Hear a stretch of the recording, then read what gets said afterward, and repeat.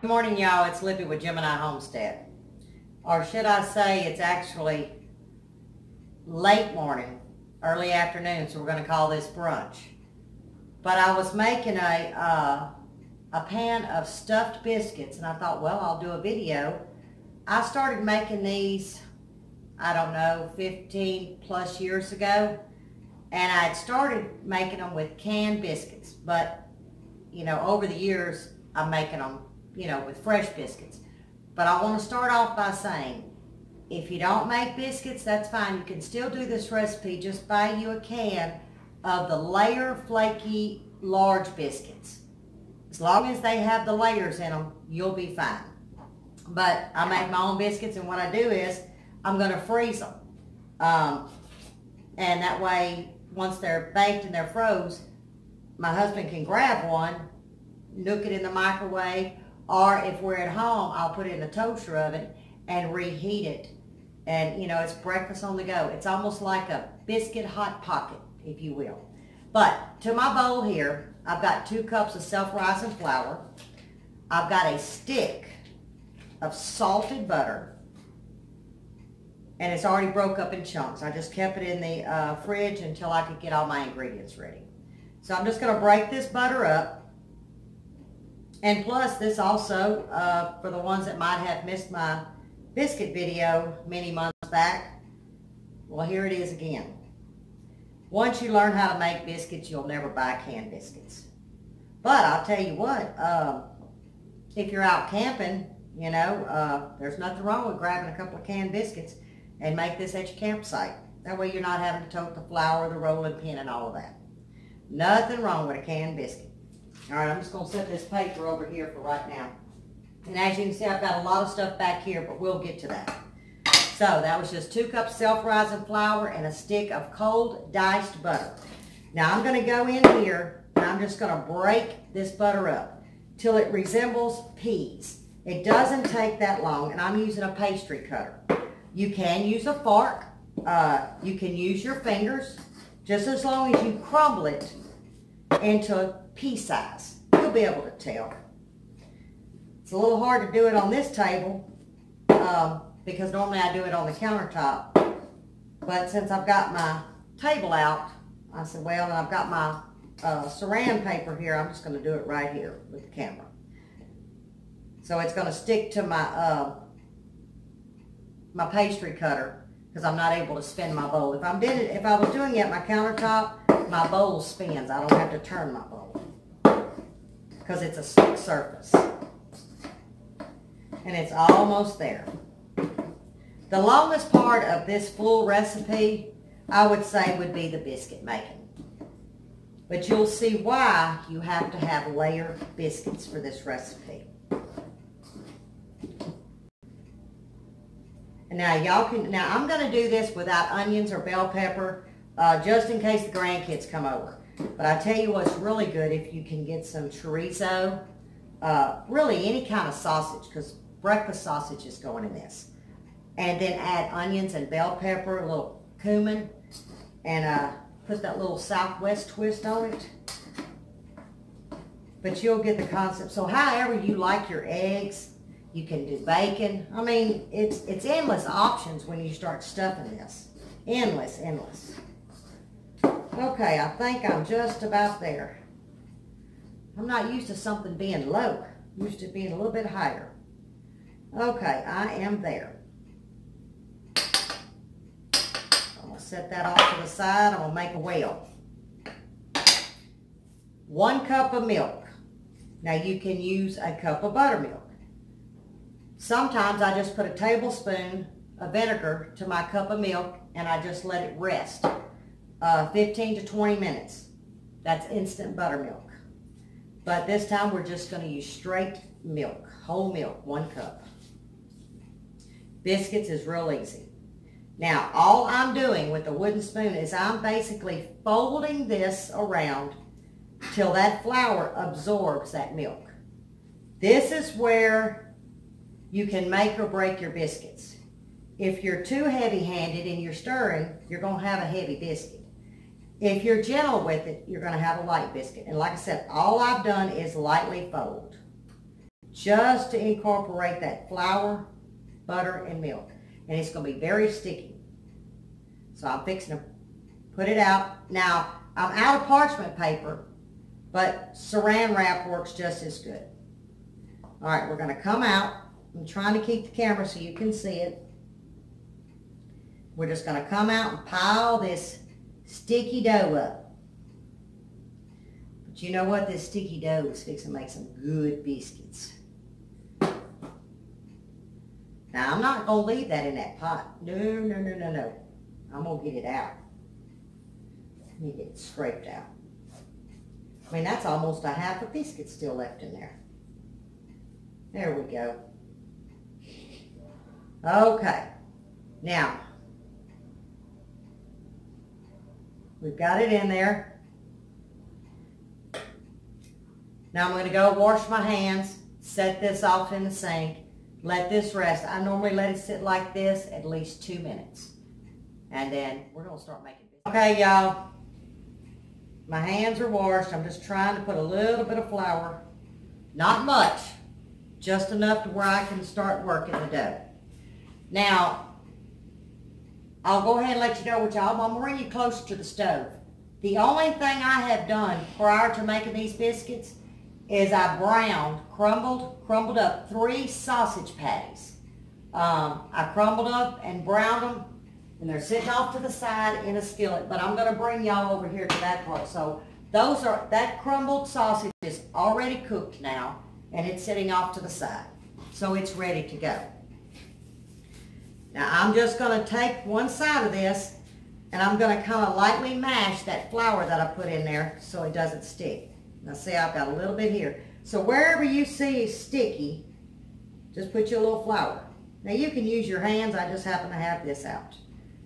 Now I'm going to come over to the other side, and I hope y'all can get a visual. And I'm going to take underneath, and I'm just going to fold it in half. So now I've got a taco. You know, it's no different. You know, you folded it in half. Now it's going to be sticky right here, see? Get a little bit more flour on here, where I can work my hands. Perfect. All right, so we went from one side to the other, okay? This is where your layers come in, and I wish I could bring the camera. These itty bitty pieces of butter. Now I'm going to take it and I'm going to fold it again, but I'm going to fold it towards me. Basically, it's just like a square, okay? And I'm lightly pressing. And as you can see, it's sticky, but it's not going to be sticky long. Now I'm going to go the other way. Okay, so I've only done 4 corners. That's it, or 4 sides. And that's all we've done at this point. And I'm trying to go slow so y'all can actually see what I'm doing. Okay, that's done. Now we're going to go back again. So this is going to be your second round. So where I'm working left first. Let me get a little flour with my hands. Oh, that's so pretty. Then we're going to go back to the right. And you can start in any direction as long as you're making your 4 squares. A little bit more flour.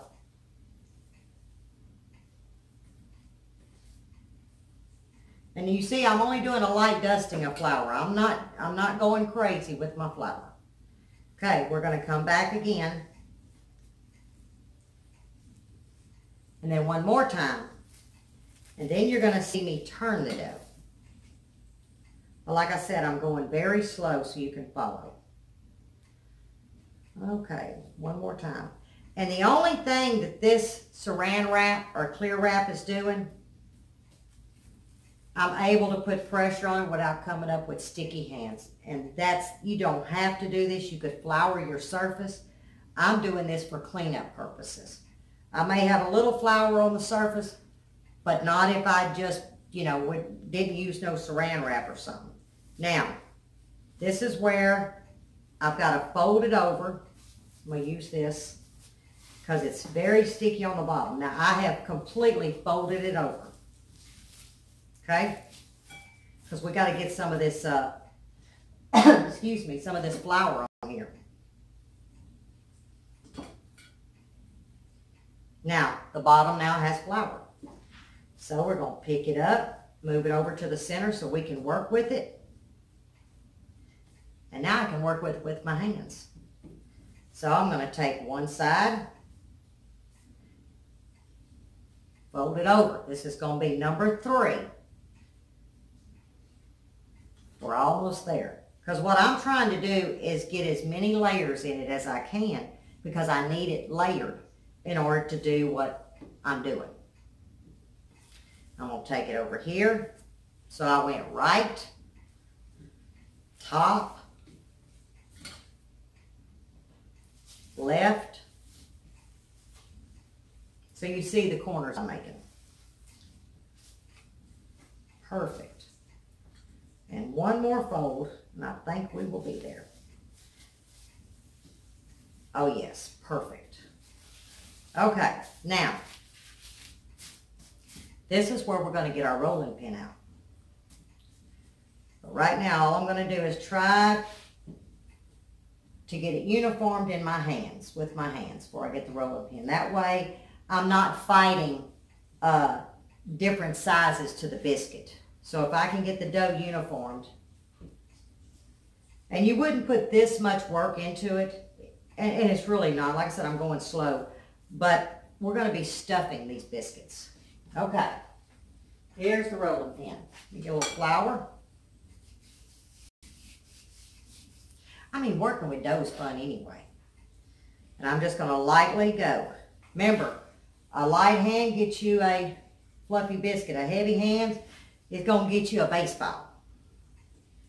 And it takes a little practice, but I'm telling you, don't let biscuit making be intimidating. And I'm actually going to show y'all the layers that's in here.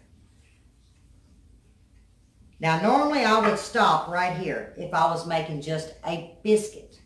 But I'm going to go a little bit thinner because remember, we're stuffing these biscuits. But I would have normally stopped right here. We like a good thick biscuit.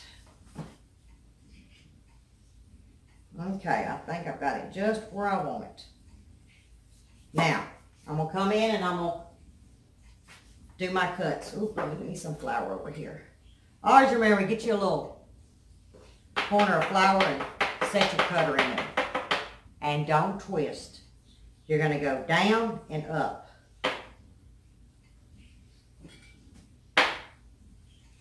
This dough is very, very forgiving.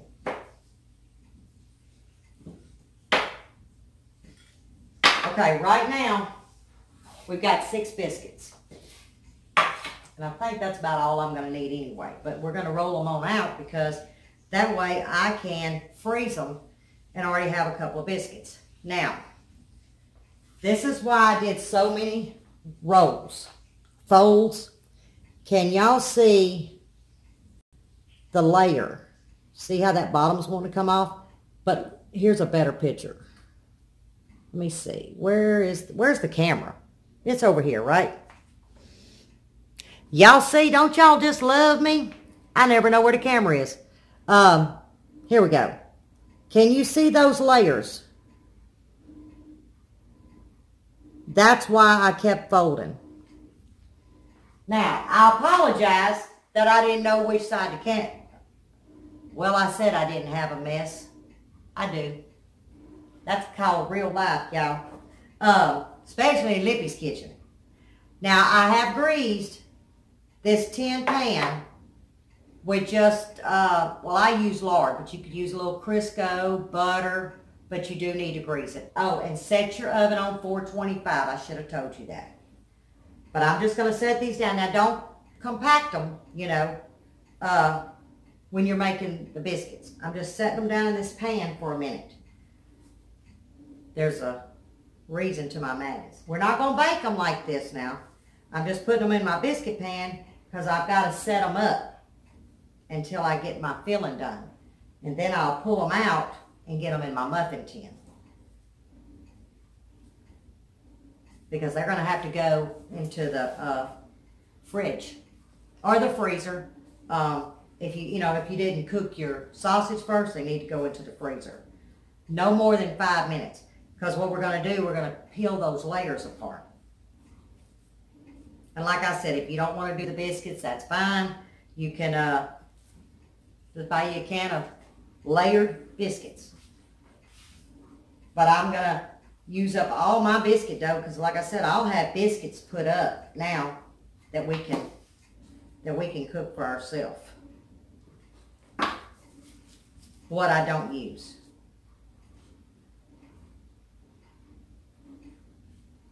Perfect. Okay, now I'm going to get this cleaned up and I'm going to move the camera, set it in the right spot this time. Okay, we're at the stove, y'all. And like I said, I had 3 sausage patties that I crumbled and I browned. Now all I'm doing is reheating up my skillet. I've already got 6 eggs scrambled. You'll see them go in with a little bit of cream just to fluff them up. So I'm figuring about 6 eggs to 6 to 8 biscuits. Remember, the biscuits are sitting in the fridge because I already had my meat done. All right, now it's starting to heat up. I've got a well. I'm going to go in with about a tablespoon of butter. That's it, just a tablespoon of butter.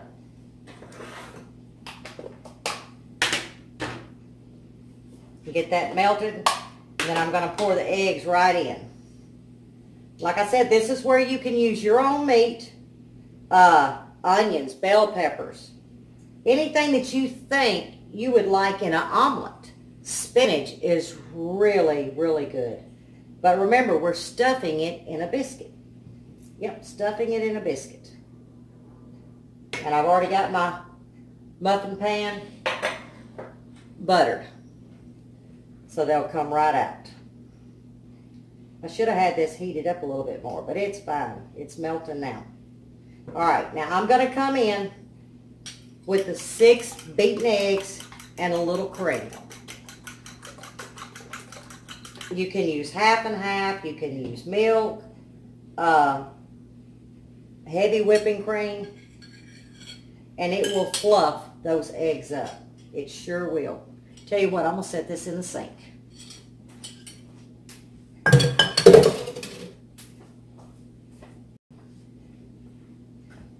Now, can y'all tell it's been a rough morning? I almost wanted to put y'all in the sink. Remember a while ago I said, let me take you over there to the sink. I don't know what I was thinking. I should have made this a live video. Now that would have been funny. And yeah, I got flour on the floor too. I told y'all some mornings, I'm going to tell you. Which I know all of y'all got mornings like, lie to me, tell me you got mornings like this. Now I'm going to keep these moving. Because I really want them to set up. Now I'll tell you something, if some of you don't know how to make an omelet, the meat doesn't go in first. Set your eggs, scrambled eggs in there, or your beaten eggs.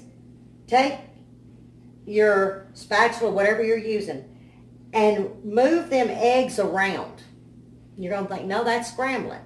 No, you're lightly moving them. What it is, it's rolling that liquid egg. And then once you start losing that liquid, stop turning them. Because I'm not really going down to the bottom much.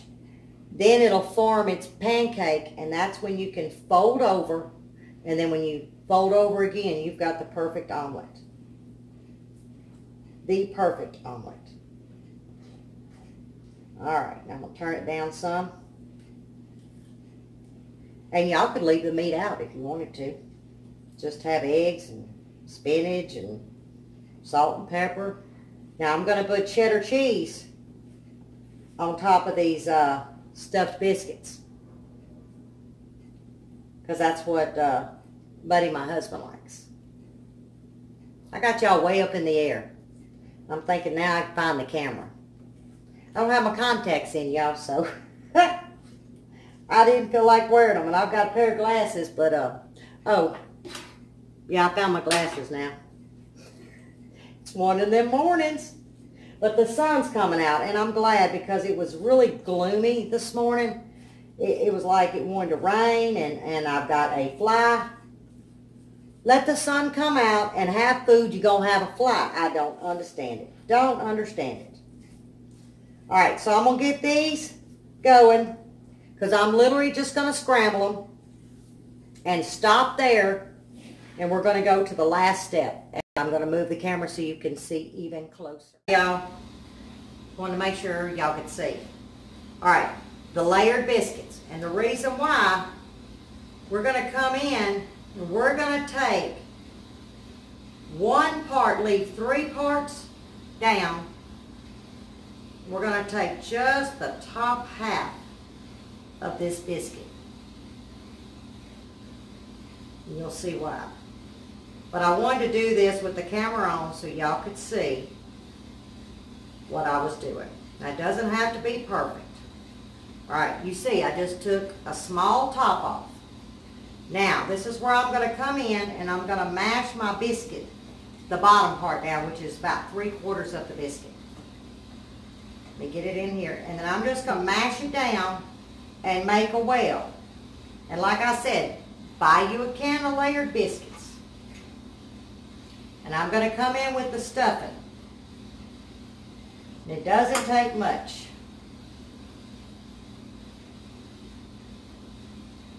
Then I'm going to come in with a little bit of cheese. Now we got to put the hat on. And I just kind of mash it around in my hands because I want it to cover. Because I'm going to do this first one, that way y'all can see how it's done. Okay, everything's inside the well. We're going to come in with this hat.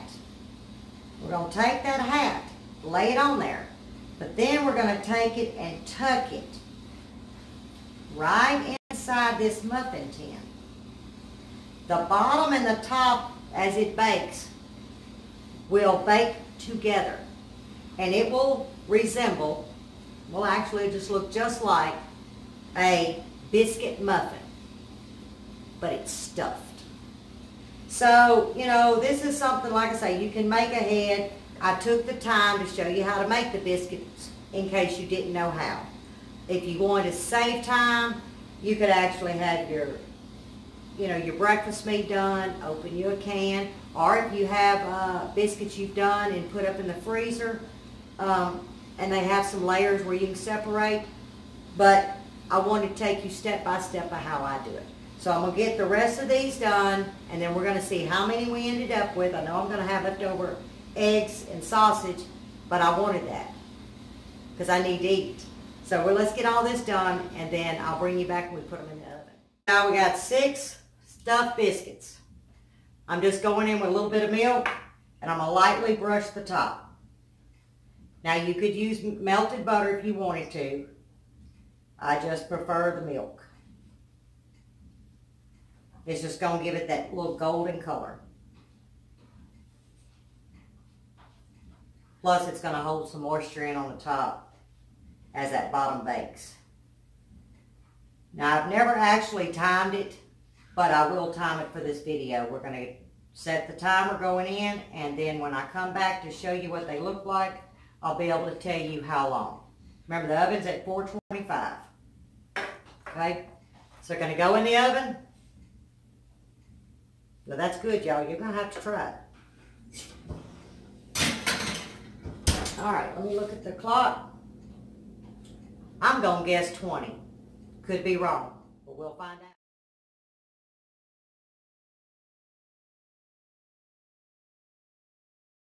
Well, y'all, it took 20 minutes in the oven, just like I thought. Now, I did have plenty of eggs and sausage left over for Buddy and I to each just have a sandwich, a sample. But I do have a hot biscuit here that's stuffed. Now, if you did the canned biscuits, I believe there's 8 biscuits in a can. I actually had enough to do the other 2.